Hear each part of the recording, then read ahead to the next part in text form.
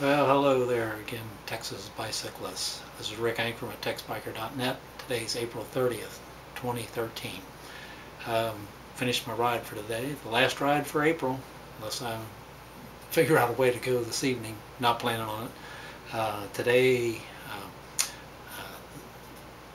got off to a good start. I went off, started a little earlier than usual. I left home at 10:40, got back at 1:16. The route I chose today was to go south on Westlake Houston and then 1960 east Fair Lake Drive, down south Old Atascocita Road, and then at Huffman, instead of turning back towards home, I went FM 1960 east to the Liberty County line. And years ago, I used to ride from to Dayton on FM 1960, but sometime back the TxDOT decided that they wanted to resurface that road with what's called chip and seal. And I don't have dentures, but it's rough enough that I'll be shaking for days after I get back from there. So I don't ride to Dayton anymore, at least not that way. Some of the highlights today was love bugs. When I was coming back, well, when I was riding east on FM 1960 from FM 2100 to the county line, I ran into a few spats or batches of love bugs and had to brush them off. Fortunately, I guess I wasn't happy because I didn't get any on my teeth. Then once I turned at the county line and came back Huffman Eastgate Road, I saw a pickup truck coming the opposite direction. Their windshield was showed many signs of love bug collisions. And I don't know what it is. The next challenge, or another challenge I had, was with squirrels. I don't know if it's with a spring or what, but they keep wanting to dart out in front of me as I'm riding. Fortunately, I haven't flipped any like I have in the past, where they run into the wheel and get flipped back. But there must have been half a dozen or more dart out, almost go in front of me, and then tear back to the side of the street that they came from. I did see one squirrel that wasn't so fortunate. I think he had a run-in with a car. He was kind of flat on the road.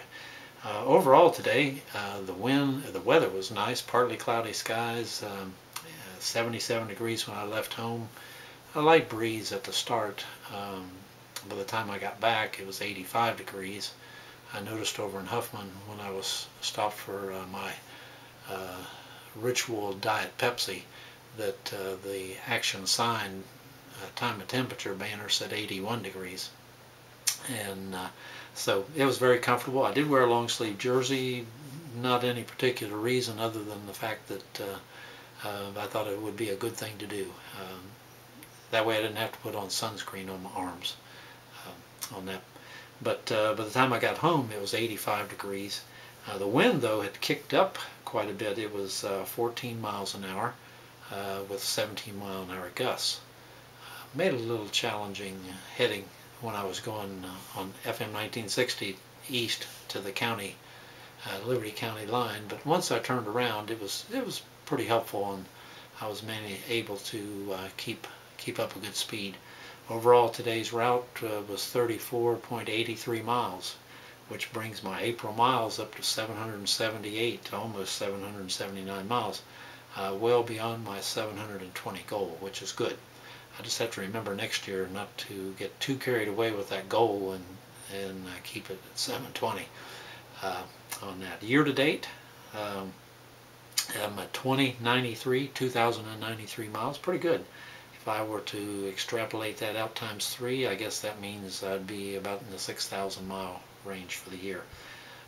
For the month of April, my overall average speed for 23 riding days was 15.3 miles per hour, and on that. So today's average speed was 15.6 miles per hour. Pretty good. I'm happy, and it's looks forward to tomorrow.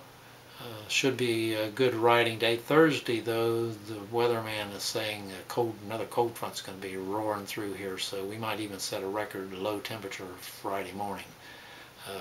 Might have to get out the dog sled from the sounds of it. They're saying in the mid to low 40s. which could break a record for May on that. Well, that's a recap for today. The roads were friendly. Traffic was light because I was kind of early in the day. Had a great ride. Hope you do too.